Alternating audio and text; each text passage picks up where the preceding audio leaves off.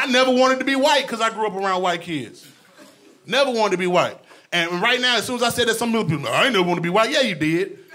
We all naturally was like, man, white kids got it easy, man. White kids don't get whoopings. They don't get, yeah, they do. They just don't get, white kids get punished just differently than us. That's why white people grow up different than us.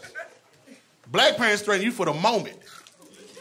White parents say shit to stick to your spirit the rest of your life. Look at the white over here. That's true. My mom, Elizabeth, was like, tell me when I'm lying. Black parents be like, you touch something else, I'm gonna beat your ass off. You be like, damn, bitch, we at the DMV. Like, what was that?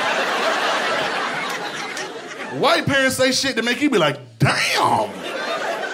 But I wouldn't have known if I wasn't at Tanner's house. I'm at Tanner's house one day. He got in trouble. The school called or something. His dad was just snapping like, Tanner, I can't believe this, pal. You know, they cuss you out, but they let you know they still love you. You know what? This is some real malarkey, buddy.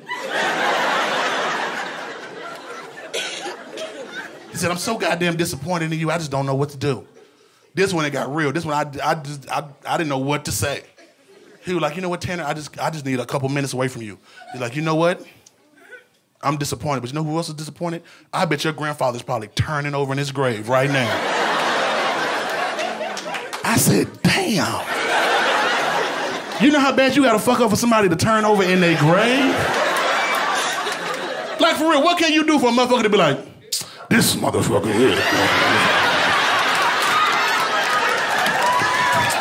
This nigga showed him where the pizza lunch was at. This nigga here.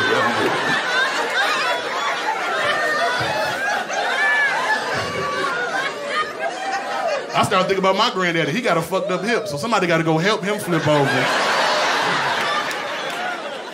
Too much work.